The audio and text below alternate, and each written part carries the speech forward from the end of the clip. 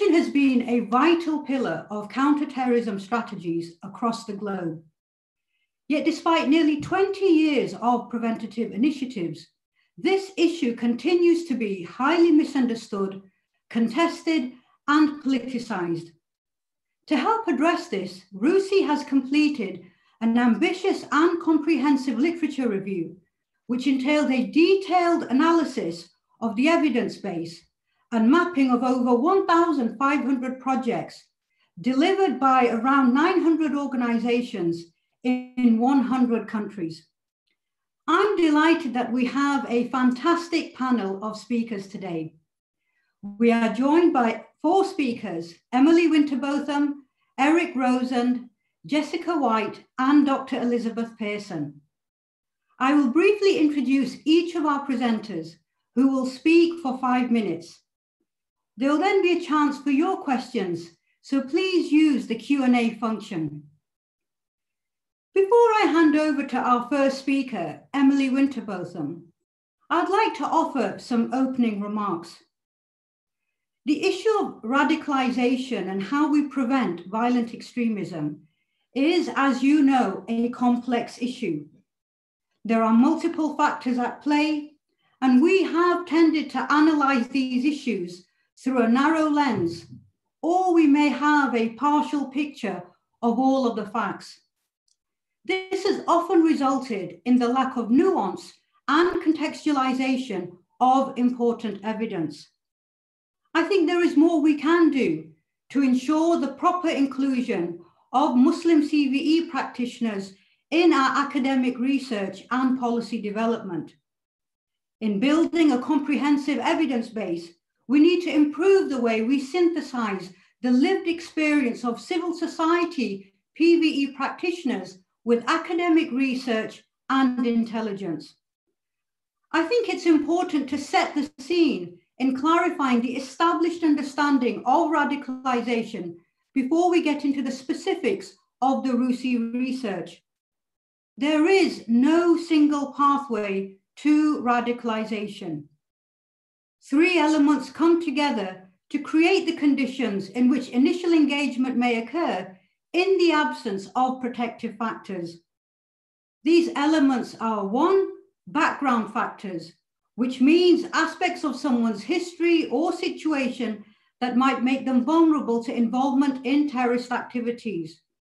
2, initial influences, people, ideas, or experiences that influence an individual towards a terrorist movement. And 3, ideological opening. An individual needs to be open to accepting the extremist ideology. In the prevention of violent extremism, practitioners have recognized the importance of approaching each individual on a case-by-case basis and understanding that a comprehensive package of interventions may need to be deployed. This may mean addressing personal, psychological, ideological, political, social, and identity issues within a real-life context. With that, I'd like to introduce our first speaker, Emily Winterbotham. Emily is Director of the Terrorism and Conflict Group and Senior Research Fellow at RUSI, focusing on extremism and radicalization, countering violent extremism, and peace building. She is also, along with Dr. Elizabeth Pearson and Dr. Catherine Brown, an author of the forthcoming book, Countering Violent Extremism, Making Gender Matter. Emily will set out the methodology for the prevention project. She will then speak about the key findings from the first paper and the implications for counterterrorism policy. Thank you, Emily. Thank you, Sabine, and thank you to you all for joining today. We all know that over the past 2 decades, we've seen an increase in preventing or countering violent extremism interventions. And this is in large part due to the recognition that military and security-focused operations by themselves do not end terrorist movements. And I think it's important throughout today's discussion to hold on to this message, because there is increasing criticism and backlash in the field of PCVE. People criticize it for lacking evaluation and therefore for having a poor evidence base. And as a result, we still struggle, including those of us that work in the field, to really identify what can work and what has not worked. And this is where RUSI's terrorism and conflict team has come in. We've tried to fill this evidence gap. For the past 2 years, and with the support of the Royal Norwegian government, we've conducted a literature review aiming to interrogate the evidence base of different PCVE interventions. So I'm briefly going to introduce that research, and then I'm going to highlight, as Sabine says, some of the key points from the first publication, which asks what can work and what has not worked in women-centric PCVE initiatives. So the methodology. The findings from all the papers are based on a literature review which applies systematic techniques to evaluate and synthesize findings from around 500 publications. These are primarily public documents, including peer-reviewed publications, program evaluations, program documents, and grey literature. They were all in the English language, and we need to acknowledge that this is a gap. There is undoubtedly some really good research and evaluations out there in other languages. We also only focused on literature that explored PCVE specifically. We know that there's excellent data in other fields, from the criminal field, from the conflict or peace building field, but we had to be pragmatic. We only had a certain amount of time and team members. But we also wanted to acknowledge that there is a tendency in this field to assume that what can work in the criminal space will work in the PCVE field. And we didn't want to replicate that assumption. We did look at all kinds of extremism. However, there was an inevitable dominance of programs which focused on tackling Islamist violent extremism in the literature. I also wish to kind of emphasize that it's inevitable that there is a load of really good work out there that is likely not included in this review.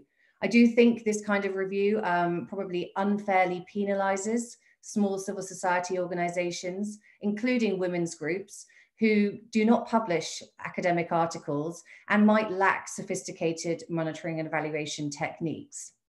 That said, we do have some findings. So the first links back to the point I've just made, which is that public documentation that's available therefore relates to a limited number of well-known interventions. The visibility of these efforts inevitably means that these interventions are critiqued most frequently. And we need to emphasize that it is not an attempt to discredit these organizations or undermine their work. It's simply that these organizations are actually doing us the service of publishing findings. The finding actually is relevant to the whole review because overall, the entire 500 plus publications focused on certain contexts and on certain programs. So for example, out of 538 publications reviewed, 208 were focused on Europe, and of these, 87 were from the UK, particularly exploring prevent. And I think those figures demonstrate that information about the same sets of programs is often recycled, and this limits learning.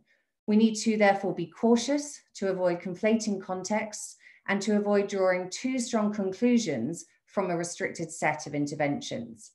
In particular, there was a stark lack of data on programs targeting women's radicalization. And this is despite the attention we've seen in recent years to the radicalization of women in light of Daesh. Women's vulnerability to radicalization still seems to be ignored, at least at the program level. And instead, narratives of women being peaceful and moderate are still imbued throughout the PCVE field. The third area is that interventions based on presumptions of womanhood need more evidence from different contexts. Women are not necessarily always more present at home, nor do they necessarily have inherent abilities to spot the signs of radicalization. These programs, however, do likely work in some contexts, but it's not generalizable across the field. And we do need to be cautious about putting too much burden on ordinary women in particular. The fourth area we identified was that it looked more effective to engage women who already have an existing role in the public sphere. So there are tentative findings that programs that aim to disrupt traditional assumptions about male and female roles in the religious and the security spheres, for example, can be effective. So we looked at programs in Bangladesh, Indonesia, or Kenya, where there were some positive findings from building relations between women's groups with security actors, including involving them in the development of national action plans. And there were also some interesting findings, though I couldn't find an independent evaluation, of Morocco's program training women to become female preachers. So just to sum up some concluding thoughts, we do need more evidence, including why things are not working. And that relates also to work that I have also written myself in the past. You know, we need to be conscious when we're critiquing these areas that we're critiquing on the basis of evaluations themselves. We've been tough, I think, on the evidence that we've provided in this review. But the reality, which I think we need to really recognize, is that the funding provided to these organizations, many of them small civil society organizations, is often too small and too short to actually be able to demonstrate an impact in any case. And this is not the fault of civil society organizations, but if I dare say it, of donors. So more evidence is needed. This does not mean that efforts should be discontinued. And instead, we should pay more attention to documenting lessons learned, including perhaps exploring a far more user-friendly approach to monitoring and evaluation in this field. And I will leave it there and hand back to you, Sabine. Thank you. Thank you, Emily. It's helpful that you've highlighted an important lesson of the last 2 decades, that military and security-focused operations in isolation do not end terrorist movements. I'd now like to introduce Eric Rosand in Washington. In addition to being a senior associate fellow at RUSI, Eric is a non-resident senior fellow at the Brookings Institution and the director of the prevention project entitled Organizing Against Violent Extremism. From 2010 to 2016, Eric was a senior counterterrorism and CVE official in the US State Department under President Obama. Eric, it'd be interesting to hear from yourself why the Prevention Project. How are you situating the RUSI-led piece into the wider project? What do you think the findings mean for global PVE and the implications for policymakers? And how might COVID-19 impact global PVE? Thank you, Eric. Thanks, Sabine, and thanks, Emily, for the wonderful research and the collaboration on the project. I think to take a step back, I think it's important to remember sort of from where this project emanated, and it essentially grew out of a experience that I had during the White House CVE Summit, where this was 2015, where we, with partners around the world, elevated this notion of a whole of society approach to preventing violent extremism to a very high political level. And as a result, many new actors all of a sudden found themselves either willingly or somewhat willingly at a large table to talk about issues around violent extremism and what they can do to prevent it. And when I left government, it occurred to me that while we did a great job of elevating this agenda politically, we were working so quickly to try to do that, that the result was there were lots of stakeholders, some of which didn't necessarily know their role. There wasn't clear roles and responsibilities, division of labor, and there wasn't a clear focus. And importantly, there wasn't a clear evidence base necessarily for what should be done and what shouldn't be done. And this led to the Prevention Project, and the first phase of which was to try to identify ways to sustain this whole of society approach that really emphasized bottom-up versus top-down measures to deal with the threat. And in that first year and a half, the partnership with RUSI grew and developed, and the RUSI role there was to start taking stock of the landscape of civil society projects. We didn't quite know what we were going to do with all that that information, but we really wanted to try to take stock of what was going on and what the impressions were from civil society in regards to how governments were rolling out this PVE agenda, both globally, nationally, and of course locally. And one of the not so surprising conclusions was that there was a real mismatch between the rhetoric around this whole society approach that governments were articulating and the actions they were taking to enable this approach to become real and sustainable. And so the report in 2016 highlighted some of these contradictions and offered some recommendations for how to take the agenda forward.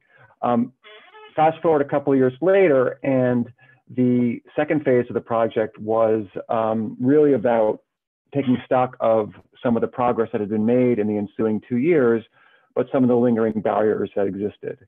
And I think that report was about 18 months ago, and that Emily and I collaborated on. And a lot of the findings are still ring true in terms of the progress. We see a very active United Nations, both normatively and programmatically, around PVE. The number of national action plans around violent extremism that are being developed is probably 35 to 40 now. The number of PVE initiatives and networks, often locally led, again, growing rapidly. The increased awareness of policymakers and practitioners that local actors, especially civil society groups, have distinct comparative advantages when it comes to PVE. And the growing body of contextualized and conflict-sensitive research on the drivers of violent extremism. So with this increased understanding of what's driving violent extremism, the idea was that would help in the design and targeting of PVE projects. We also saw the rapid increase in involvement of development institutions, in major international development institutions, from the UNDP to the World Bank to the OECD, all of which had been skittish about in the past about getting involved in a field that they thought was going to risk securitizing their traditional development work. Those fears have largely been overcome. And we saw a dramatic increase in the number of multidisciplinary initiatives involving not just law enforcement, but social workers, mental health professionals, youth counselors, teachers, et cetera, often working collaboratively to either prevent individuals from turning to violence or rehabilitating and reintegrating those that have already crossed the path.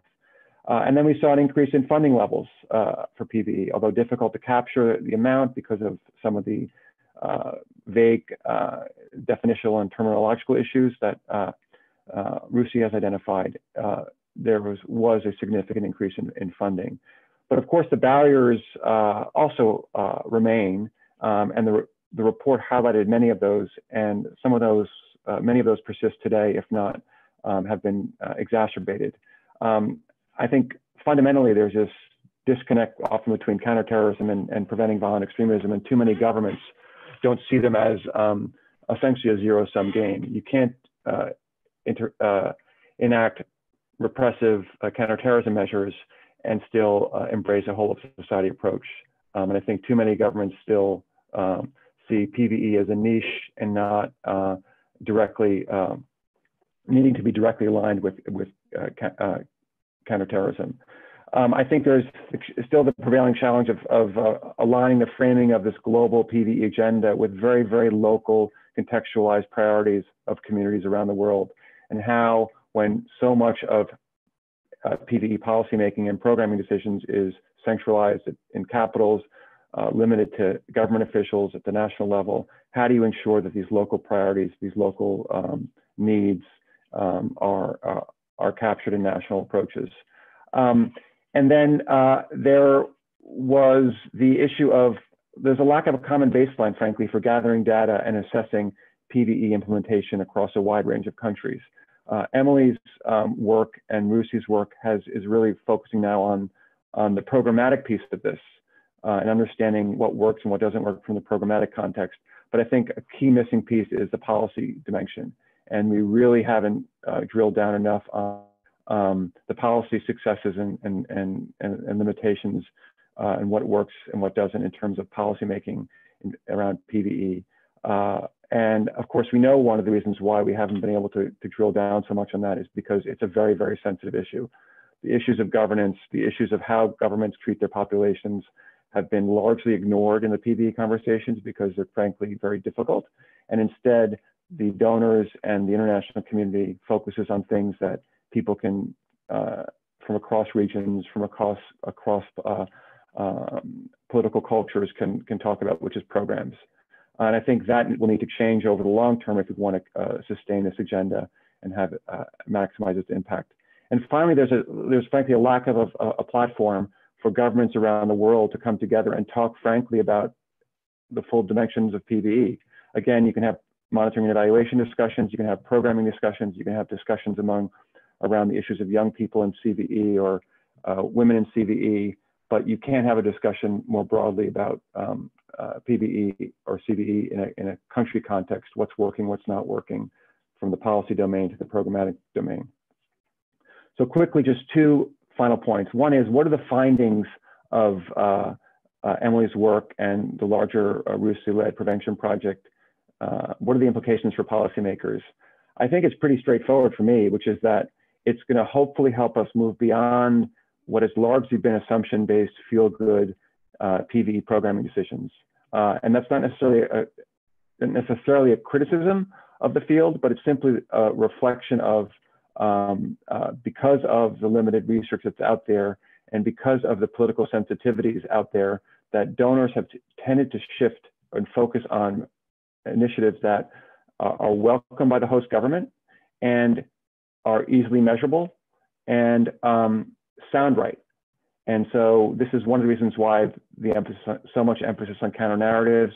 This is one of the reasons why so much emphasis on the role of religious actors, because both of those really deflect away from the responsibility and the role of the national government itself in generating any of the grievances that give rise to violent extremism. So I hope policymakers will take these findings seriously, and I hope it will result in more smartly spent money around PVE going forward. And this leads me to my final point, which is related to COVID-19 and PVE, and why these findings from RUSI are even more critical than ever in a COVID-19 world. And that is, resources for PVE are going to be diminished. PVE specific resources are already being diverted towards obvious needs around the COVID crisis.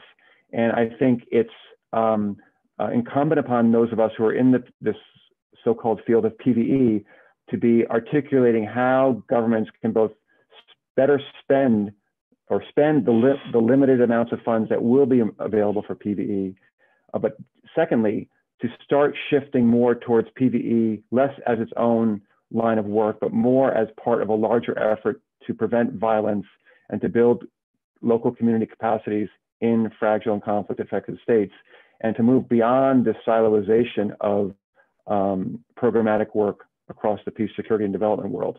And I think at the end of the day, PVE is going to be sustainable, is going to have more impact if it is better integrated into these other programs at a local level, other efforts at a local level that often more strongly resonate with the local community than it will be to continue to have PVE as this niche issue that is constantly trying to prove itself as an independent issue, so independent field. So I would leave it with that, and thank you very much to RUSI for all this great work and to Sabine for facilitating this conversation. Thank you, Eric, for your comments. Moving to our next speaker, Jessica White is a research fellow in RUSI's Terrorism and Conflict Group. She has a background in counterterrorism through her experience in US military intelligence and is now completing a PhD looking at the challenges to effective gender mainstreaming in PVE. Jess will speak about some of the challenges to meaningful gender mainstreaming in counterterrorism work, linking them back to the findings of the prevention paper. Jess, over to you. Thanks, Sabine. So I'm just going to give a few findings from my PhD research on gender mainstreaming and PCVE. And I came to the conclusion at the end of my thesis that there are two significant gaps in most approaches.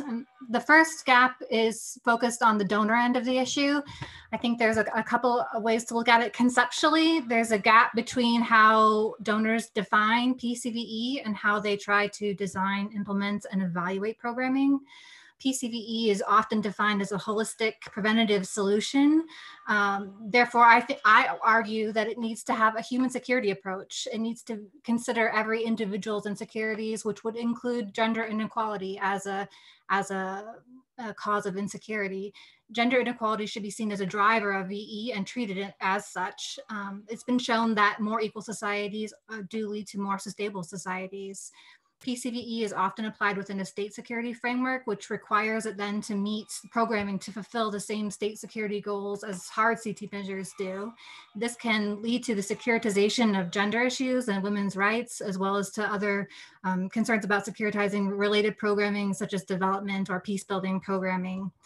Therefore, at the end, I argue that PCVE programming as a preventative solution needs to be shifted to this human security framework rather than the state security one.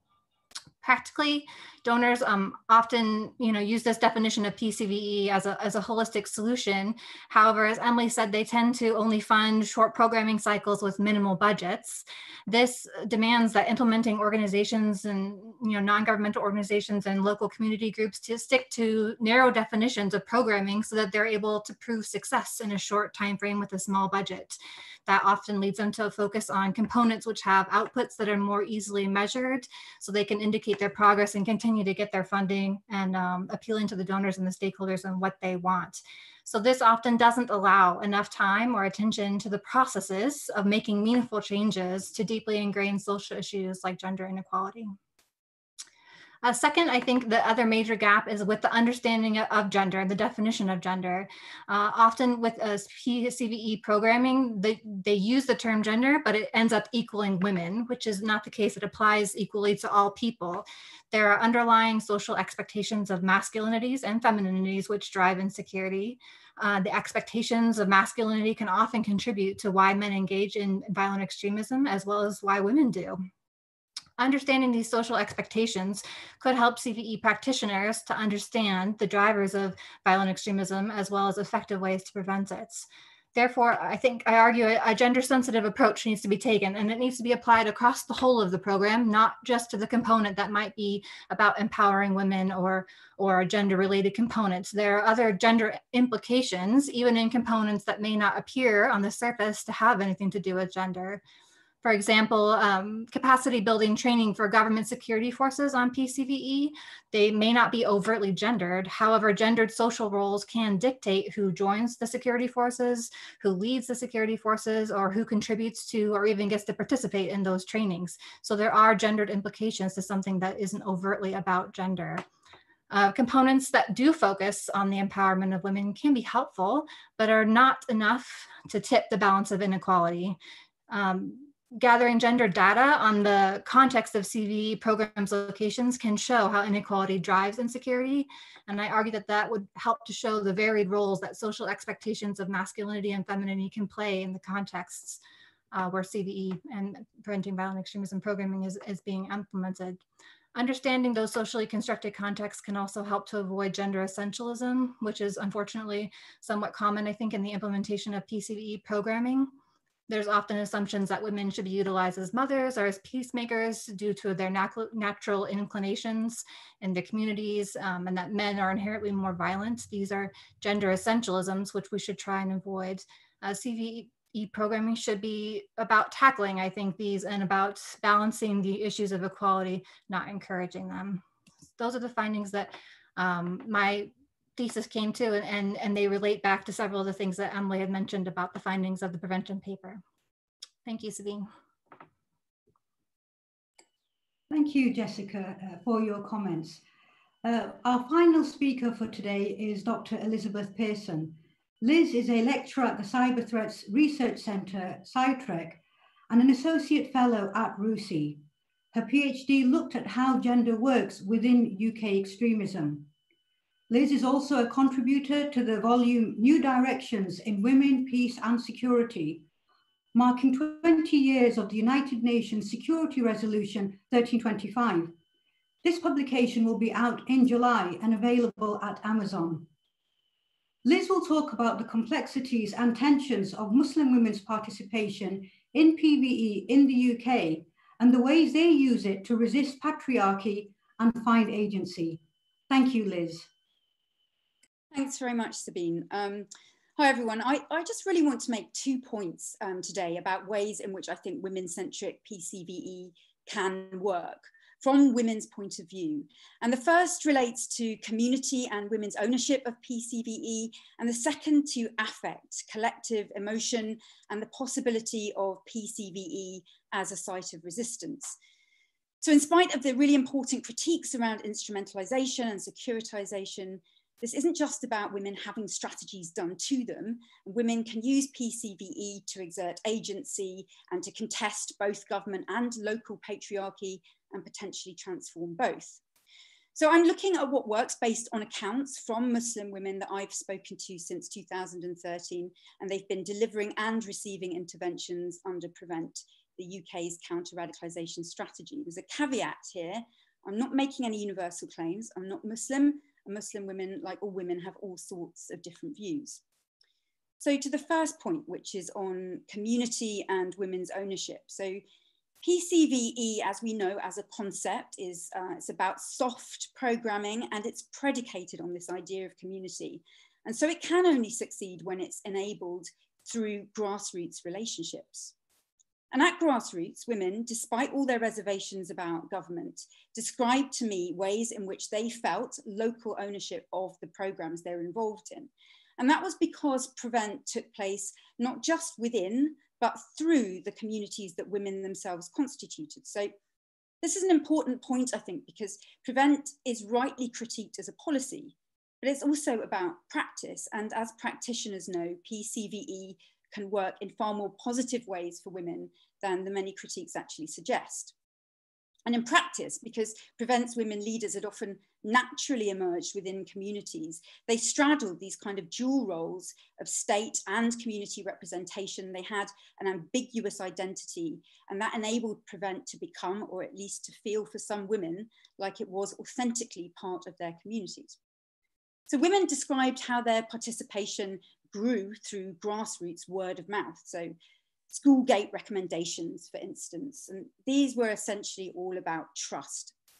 So one intervention provider told me Prevent was actually the opposite of tick box programming, precisely because she believed and felt that it came organically from within communities, kind of paradoxically. So women were finding common scripts between community and between authority, and they were exploiting them and not just being exploited.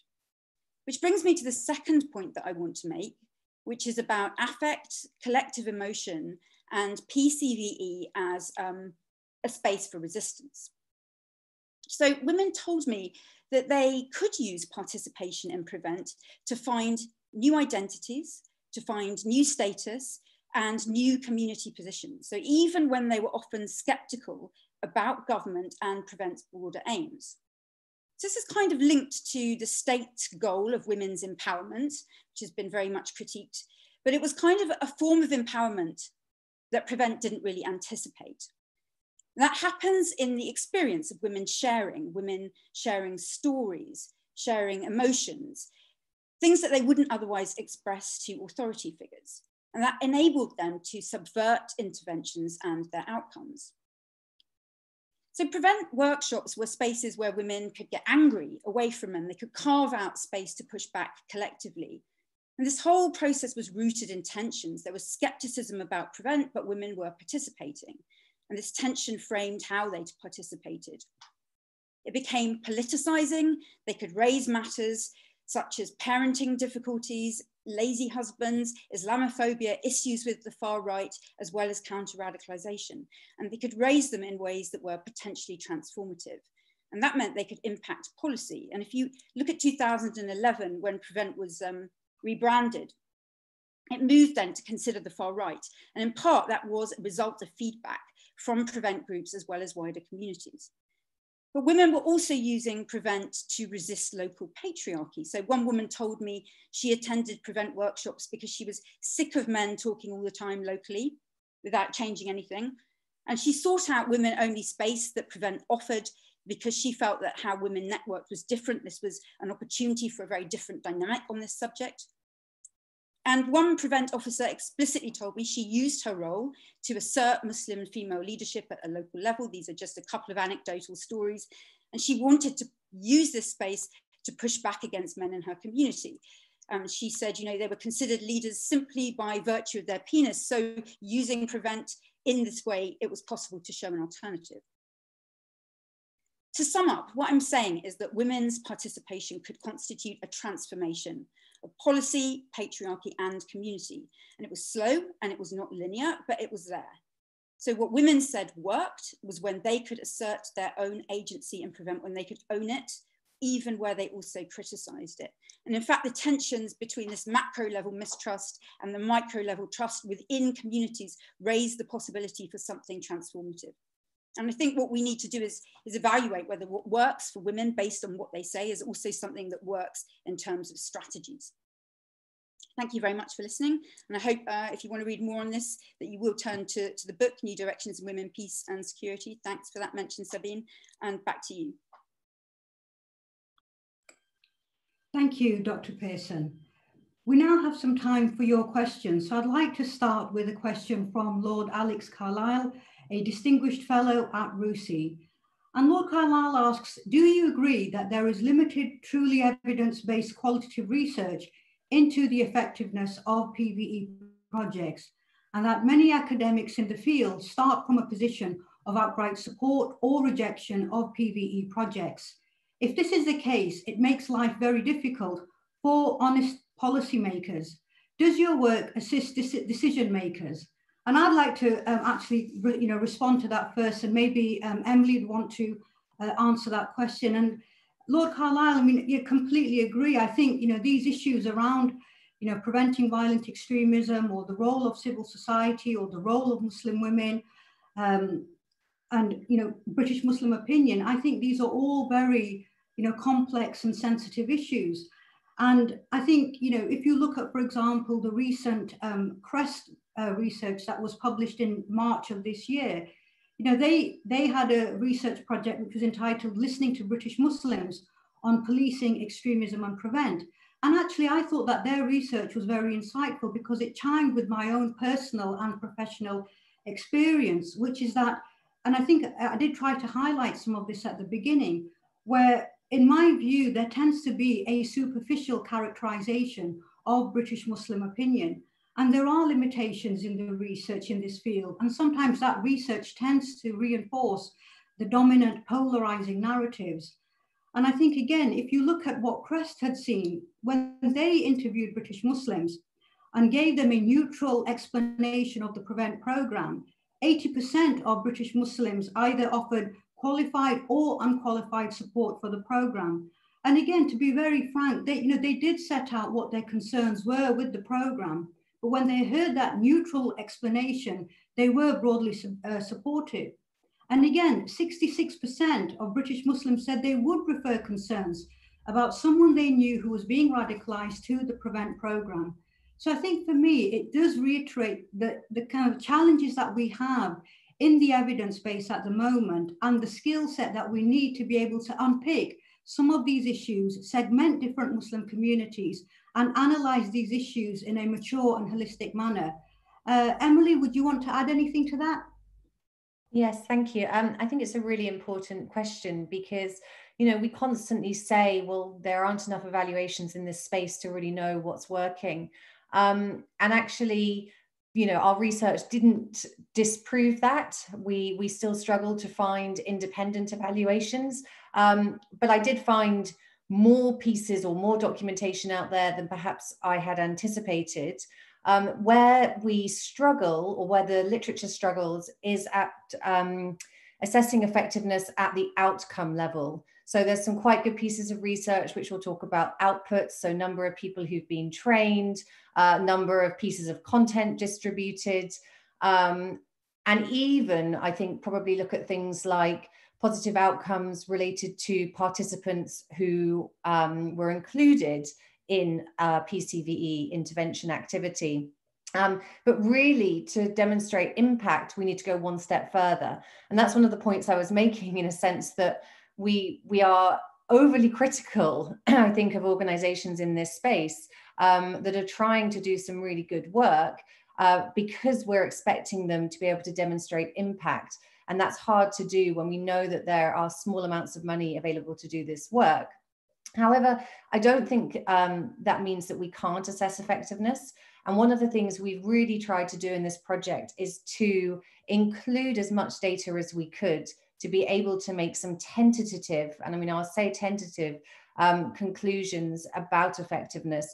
And that means that we didn't limit ourselves to independent evaluations or just peer-reviewed material, for example, but we took into account organization and their reports so that we would be able to see what they felt was working.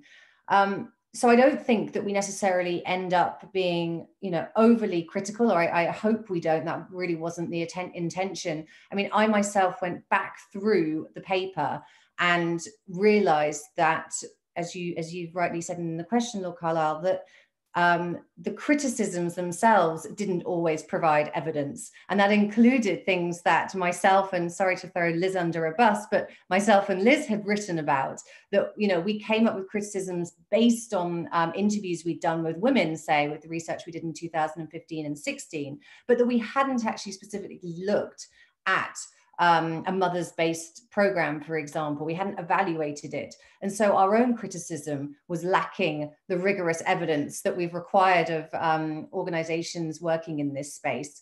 So I do think that there are some findings in there that will be useful to policymakers. And we haven't just tried to sort of end up in a positive or negative kind of position. We've really tried to see what the evidence says. Thank you, Emily. We have another question from Jane Huckabee. How do metrics for evaluating women-centric PVE relate to the general metrics for evaluating PVE? Should we be thinking of them differently? And Jess, do you want to take this one? Yeah, I think part of my PhD was looking at sort of best practices that have been, developed by RUSI and USAID and other organizations that are very involved in CVE, and looking at, what are the best ways to measure effectiveness of programming, and what should be the M&E standards for these types of programs. And I looked at adding in a gender analysis framework. And I think that the key to that is that the gender sensitive perspective is applied across the whole program, and not just the women-centric pieces of programming that might occur, because I think that you need to take the gender contextual issues into account for all of the programming components, as well as ones that might be women-centric. So I don't think it should be separate. I think it should be included as the gendered question should be included throughout the measurement and evaluation of the whole program, and even the design and the implementation. When you're considering your theories of change and your frameworks for setting up your components, I think it needs to be included all throughout, not just the women-centric pieces. Great, thank you, Jess. We now have a question from Evian Lidig, who asks, what are the differences and similarities between women-centric PVE initiatives targeting Islamists and the far right? Is the latter still underdeveloped? Dr. Pearson, would you like to answer this question? Yeah, sure. I think it's a really interesting and important question, because governments that have for quite a long time been thinking about jihadist and Islamist extremism, and now sort of slowly, in a lot of countries, there are exceptions in Scandinavia and in Germany, they're now slowly thinking about the far right. And we have some countries which are more or less reluctant to consider the far right as a form of extremism at all. And I think what's really important is that we don't apply the same kind of necessarily the same logics. And it has happened a little bit in the UK that if one thing works well, there's a kind of assumption that you can simply transpose PCVE interventions onto another ideology without having done the necessary gendered work to understand what is actually needed. And just the straightforward fact that within a Western context, there's a lot more overlap between far-right ideologies and what one might call mainstream discourse is a huge problem, and it means that the logic can't apply in the ways in which Islamist focused PCV can work. I mean, we do still need and to draw on the many decades of existing research around not just women, but gender and masculinities on the far right. It needs to be ingested into the policy responses. It needs to be better understood, better integrated. Sometimes things can be very siloed. And we need to understand that we can't always just be talking, which I think is the sort of trap, about problem men. And that particularly when you're thinking about something like gender equality as a kind of solution that's been applied to rightly and wrongly in Islamist context, you have a number of far-right groups which are obviously focused on their own versions of gender equality. So there's no straightforward line between these two ideologies, and they shouldn't even be the only two ideologies that PCV initiatives are obviously thinking of. We need to listen to what is already out there. We need to make sure the same mistakes are not made in a different space. Great, thanks Liz for that. I've now got a question for Eric Rosen from Richard Chasdy, and he asks, can you provide examples of some types of feel-good PVE programs as you described? Thanks, Eric. Sure, that's a good question. And I think off the top of my head, I would just highlight maybe three of them. One is youth empowerment programs. I think all of this training of young people on how to develop counter narratives online. I think it's again, it sounds right, it feels right, but I'm not sure that they're always targeting the most relevant young people. And I'm not sure that the development of counter narratives alone is addressing the reasons why people in the community are becoming radicalized. I think another area is the training of religious leaders to promote moderate interpretations of religion. I think that, again, feels good, is relatively easy to do with governments in, for example, the Middle East and North Africa, who often the religious leaders are government officials, and it's a safe activity. So those would be the sort of two examples that come to mind. I think one of the failings, if you will, of the White House CV summit was this emphasis placed on counter narratives and emphasis placed on the role of religious leaders. And I think if one had to do it all over again, you would have seen probably a very different emphasis placed during that period of time on, particularly now that we have so much more information on what the drivers are. But I think just one quick point, and this is about the focus on the UK Prevent program. I think it's in some ways, unfortunate that Prevent gets all the attention it gets, because it gets all the attention because it was the first, it's the biggest, there's the most been written about it, but it sort of dominates the airwaves, and it both dominates positively and negatively. And I think it prevents programs out of Canada, programs out of the Netherlands, programs out of Scandinavian countries that are much more nuanced, much more bottom up, from getting the attention they deserve, and in terms of also replication around the world. And I think it is one of those things that we still have to deal with, but I think Prevent is not perfect, and it has a lot of valuable, justified criticisms, but it gets too much attention. And I think I would hope going forward that as we've seen this emergence of other programs around the world, not to the scale of Prevent, that these programs will start getting much more attention, and they're much more, they've learned the lessons of Prevent from the early stages of Prevent, and I think they're much more filled of best practices that could be emulated more so than Prevent. Thanks, thanks, Eric. We've now got a really interesting question, maybe that Emily could answer, from Musa and Buribaka, and they ask, on the basis of your research, What are your policy recommendations so that women are truly included as active actors, as role models, credible voices of PVE strategies, and not only as mothers, sisters, and wives?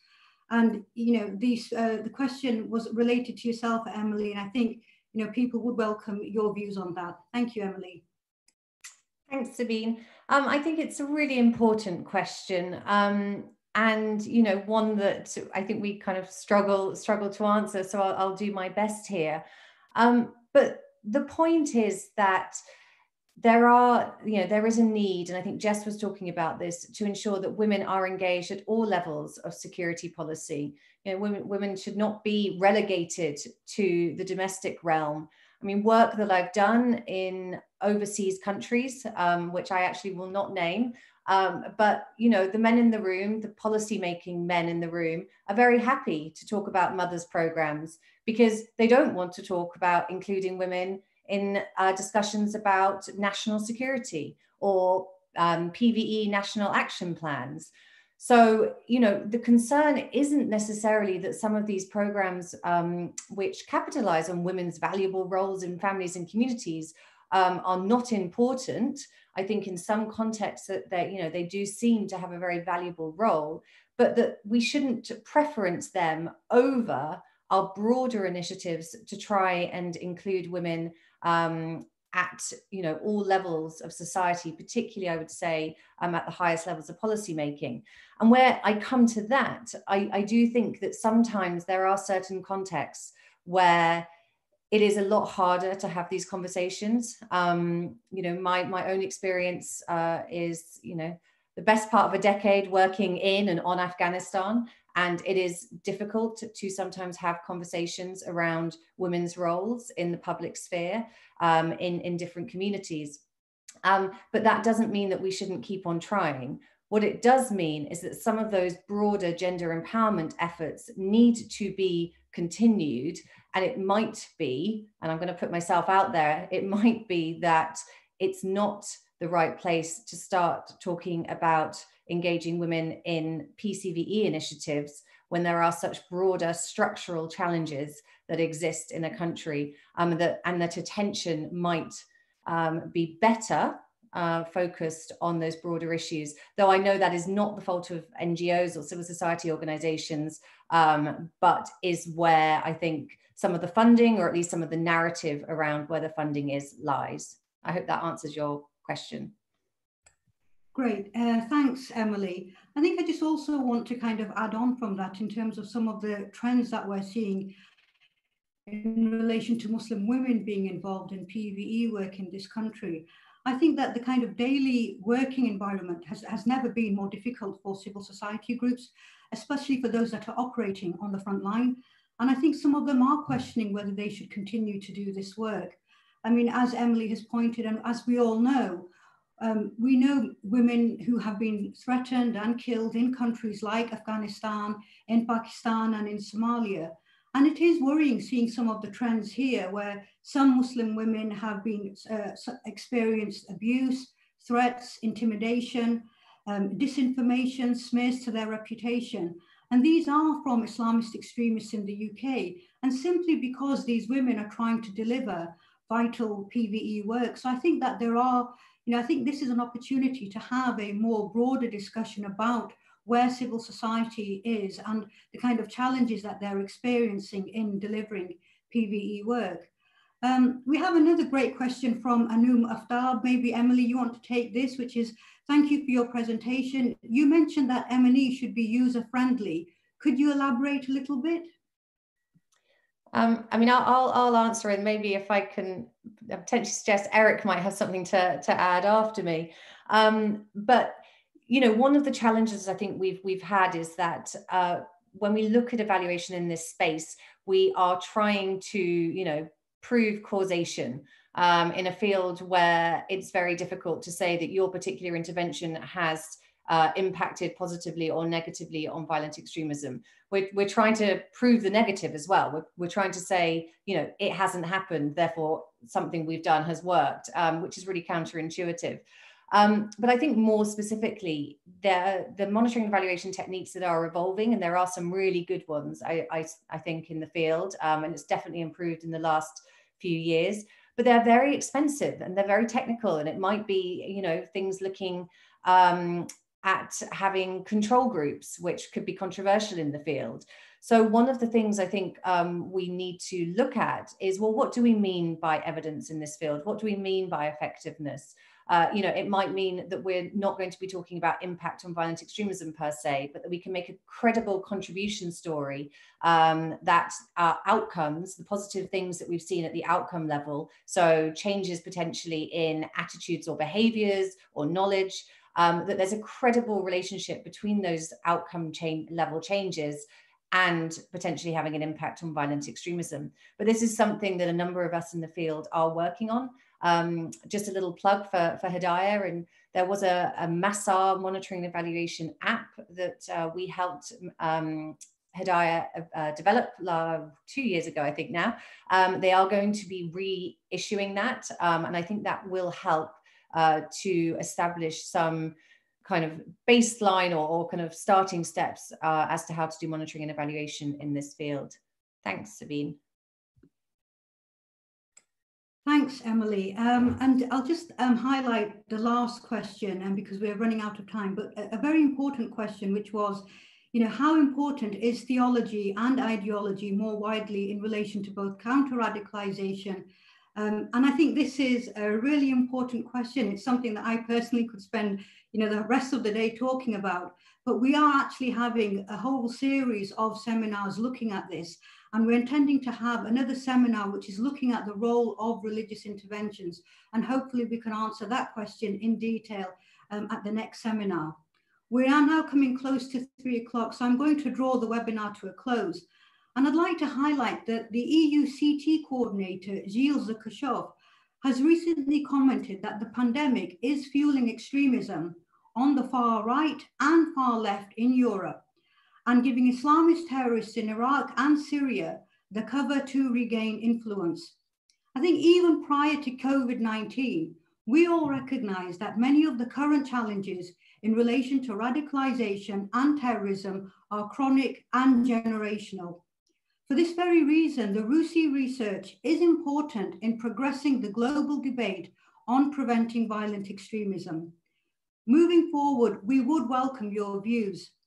Through an open, inclusive, and transparent process, I have no doubt our collective expertise can advance global knowledge and policy approaches towards these issues. And this will ultimately contribute to how we collectively maintain the national security of our respective countries and citizens. It's coming up to 3 o'clock, so it just remains for me to thank our panel, Emily Winterbotham, Eric Rosen, Jessica White, and Dr. Elizabeth Pearson.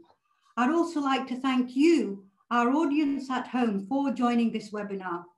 Thank you for your questions, and I'm sorry that we couldn't get through all of those questions, but we will look through them and intend to get back to you, addressing them point by point.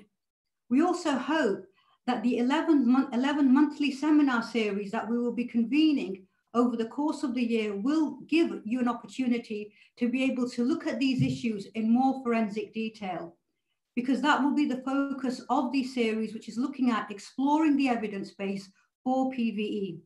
So on behalf of RUSI in Whitehall in London, thank you, keep safe, and goodbye.